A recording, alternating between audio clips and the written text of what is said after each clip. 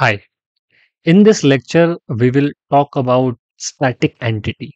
So far we have seen the normal entity, how we can use, how we can perform action on that. We have one more type of entity that is static. If we have to deal with static data, then we can use that. If we compare with the high level development language like Java, .NET, we get enumeration there. If you have heard about enumeration are the static values, static field which we can use inside our logic. For example, let's understand this by an example. In this user information, we want to also store gender of the user, male or female. So what are the way available? We can add one attribute gender, right? Gender, and we can define the data type as text, and we can store male or female as a static value, right? But suppose after some time we want to add one more gender, or we want to just change the spelling, right? Instead of male female we want to just call M or F, right? Then what about the what we can do, we can just go back, and so we will require to change the code wherever we are hard coding. We will require to now hard code M and F, as well as we will require to change in the data as well, existing data, because existing data contains male and female. So that is not a correct practice, right? And that is not a good way to achieve that. So for that type of operation, we have a static entity. What we can do, we can define a static entity by just right click to the database and add a static entity. Just give it the name gender, and uh, we can just add a records. So from runtime, we cannot add any record in the static entity. It can be defined only at the design time. This is the design time. We are designing that entity, right? So right click and add new record. My record will be male, and click add a new record that will be female. Now these are the records and these are the attributes. So we have ID attribute, label, order, and is active. ID, it says ID of the attribute, ID of male, ID of female, whatever record we have. Record in the sense two rows, and the label, whatever will be shown whenever we will use. Right? So male will be shown wherever we will use in the application. Order means sorting order, default sorting order, and is active. Um, so if in future we require to change something in the wherever we will use in other entities, we will store the gender ID. It will be 1 2 3 4, right? And if we have to change the male and female, we will just change the identifier and label. So automatically it will reflect everywhere. We in this case we don't require to change the code, and we don't require to change the hard coded values, right?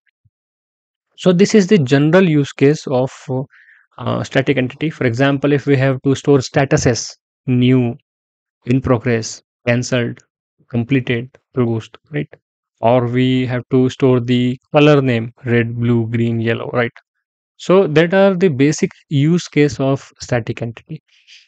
Now let's add one more attribute here, that will be gender ID, right? We also want to maintain the gender as well, right? Gender ID. Okay, automatically it has taken the gender identifier. If it is not taking for you, you can just go here, come here, and change it to gender ID like this. Okay, so I have my gender ID available. Just move it here.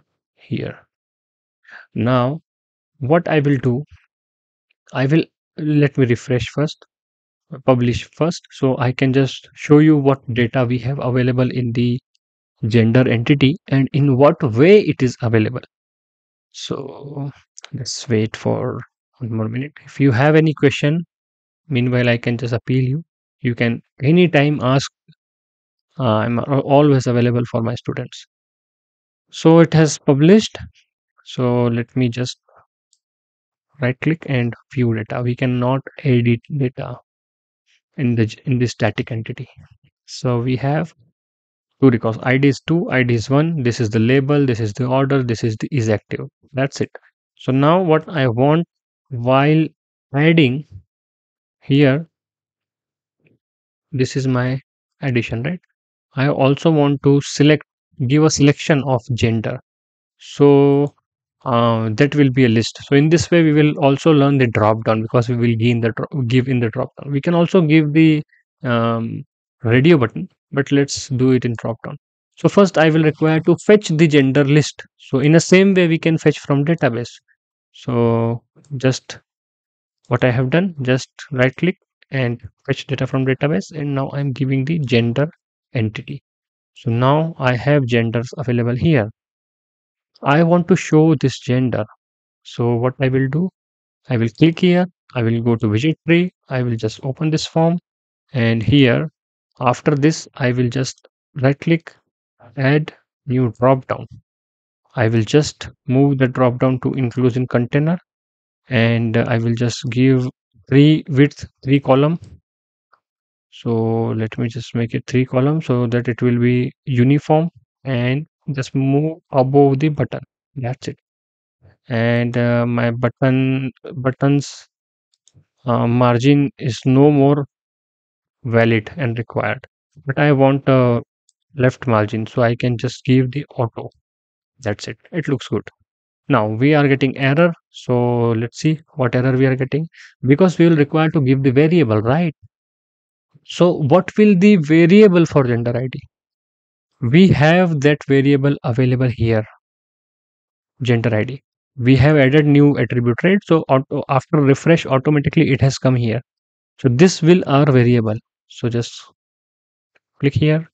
Variable will be this, and gender ID. And what will be the list? List is my gender list.